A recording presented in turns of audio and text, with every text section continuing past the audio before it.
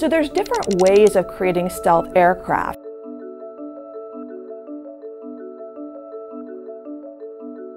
So the very first one that DARPA funded, the Have Blue prototype, which was built by Lockheed's Skunk Works division, it basically used faceted panels.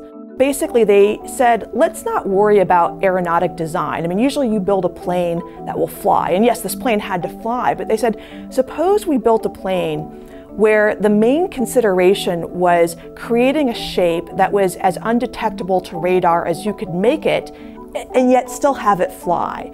And so what they found at the time were faceted panels that basically deflected the radar energy away. And that's why originally Have Blue was called the Hopeless Diamond, because it didn't look anything like an airplane that could actually fly. It was very, very sort of bizarre looking in its initial incarnation. This eventually became the F-117 and then led to a series of aircraft, including the modern Joint Strike Fighter, which is a stealth aircraft. Now, stealth technology has gone off in different directions. There was, of course, also the stealth helicopters that were used in the raid on Abbottabad that ended in the killing of Osama bin Laden.